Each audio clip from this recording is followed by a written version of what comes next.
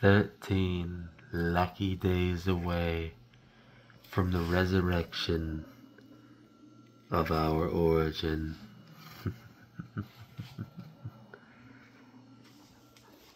What a fun time to be alive, to be able to witness such history, as light will beam upon the proving grounds one last time. 10 years in the making. Well, hello there. It's been quite a while, hasn't it? And it's been quite a long while since I spoke from these hallowed grounds. But in 13 days, there won't just be speaking amongst the proving grounds. There will be action. There will be wrestling. There will be violence. And there will be a celebration of 10 years. 10 years. A decade. That's quite a long time. These men that you've seen compete over the last decade, they've grown up. They've grown out. They've expanded. They've moved on, and yet there is still enough of us to ultimately justify returning to our beginning one more time. Every time we say that we're done, we resurrect, and we begin anew. But this is different. This is special. This is something that at one point seemed impossible, was certainly never planned, and was nothing more than a pipe dream for most of that decade. And now, in 13 days, it becomes a reality. It becomes our reality. It becomes something that we can cherish for the rest of our existence. Which who knows how many years we've chipped away at those existences. But for however long we have left, we will cherish it.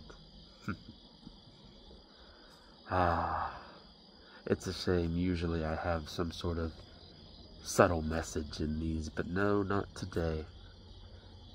Today I simply wanted to come on here one more time as nothing more than a preview for what is to come in 13 days. Because it is worth celebrating. It is worth memorializing. It is worth being proud of.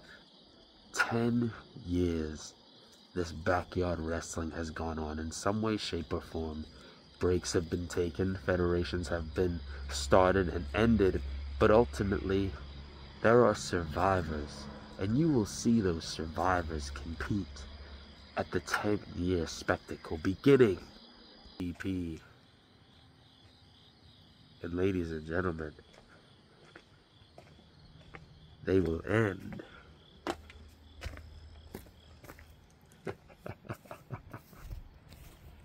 right over here, as the darkness will be illuminated by light, and the proving grounds for one day only, life once again. I'm excited. I'm very excited. Because that violence, that lust for pain, and ultimately the desire to do whatever it takes to end it all at the top, that will be fueled tenfold by those who are the survivors, by those who continue to walk these hallowed grounds. They will go above and beyond, perhaps further than they ever have before, just for that lasting image of something that they can take to their grave as one of the greatest accomplishments of their life. They will fight, they will claw, they will not cry, however. They will bleed, they will go all out. That is what you will see in 13 days at Missionary 55, a part of the 10-year spectacle. I will enjoy. And I hope you do too. Ta-ta. Until next time.